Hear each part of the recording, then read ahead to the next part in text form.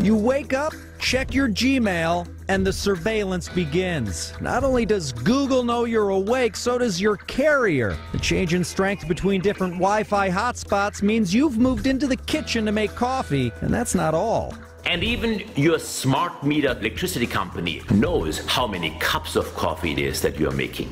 Andreas Weigen is the former chief data scientist for Amazon and the author of Data for the People. He says online tracking methods are crossing over to your brick and mortar life. It doesn't matter if you're buying food, clothing, or electronics, retailers are tracking your every move. Here's what you know, what you don't know, and what's coming next. You have a customer card or you punch in a cell phone at the checkout, and then they know you love juice, so you might get a coupon for juice. But how does it really work?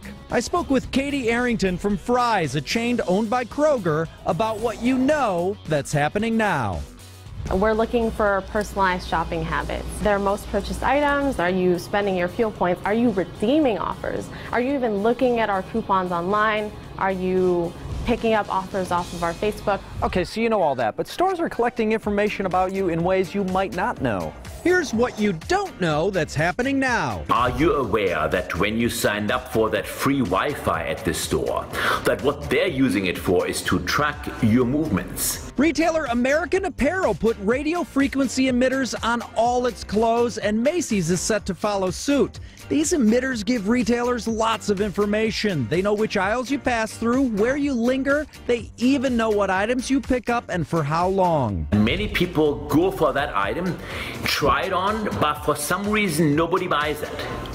That means it's just a bad fit, and the company can make decisions based on that. Also in stores, products embedded with Bluetooth emitters. These Bluetooth devices are amazing. They just transmit, this is me, this is me, this is me. So when a customer moves around a store, his geolocation gets updated. But if you think that sounds Big Brothery, wait till you meet Big Brother's even bigger brother. Here's what's coming, starting with digital pricing displays that the Kroger company is already piloting in the Midwest. If you're walking through here with your phone, you've got your Fry's app, you've got your Bluetooth on, and the prices will change because maybe you really love this cereal, so the price will be a coupon specifically for you. And soon your phone won't just recognize your face, it will recognize your emotions. The phone knows whether you're happy about something, or whether you're thinking about something, or whether you're just not interested about something. And if you think you can opt out? If opting out of being recognized, if you mean that seriously, then I can only wish you good luck. So here's looking at you on the top of the list.